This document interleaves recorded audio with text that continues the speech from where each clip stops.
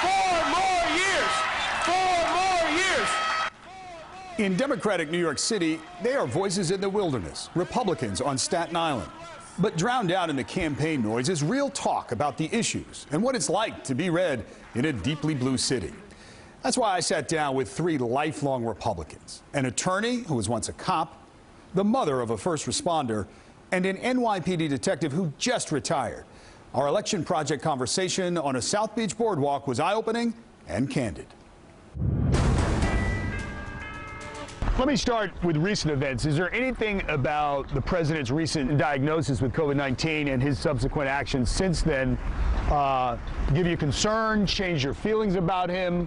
How have you reacted to that? No, it didn't give me any concern at all. I think that, he handled it exactly the right way. He was very truthful when he had the diagnosis. He told the public right away. It shows that anybody could get it.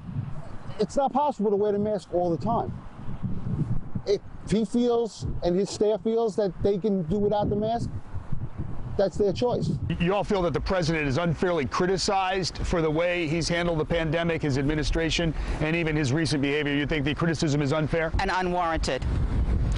I would like to see someone else step up and handle such a challenge, a multifaceted, enormous challenge with the grace that he did.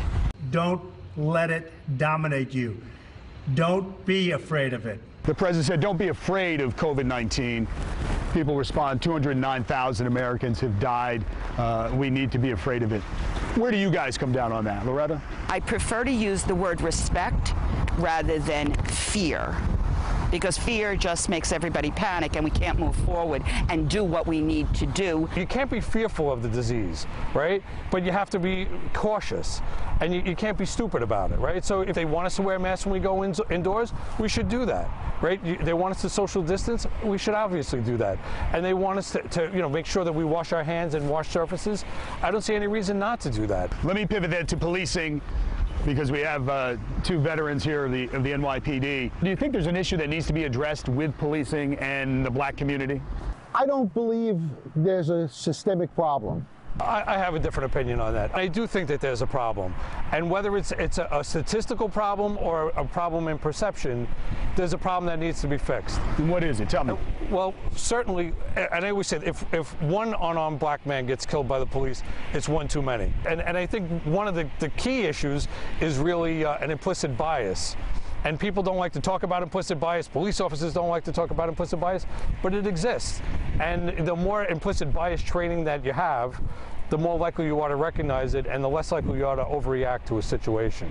Stand back and stand by. Let me ask you about the last debate when the president was asked to denounce Proud Boys and his response. How did you all react to that? What did you think, Jim?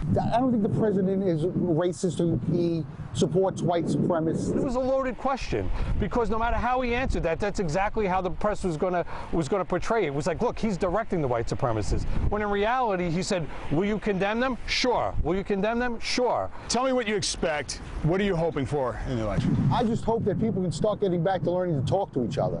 Everybody just screams at each other now. Nobody listens. Do you think the president added that? Do you think some say the president is divisive? The Twitter thing, he gets a little carried away with. But on both sides, nobody talks anymore. Everybody just screams at each other. It's almost like they can't hear anything anymore.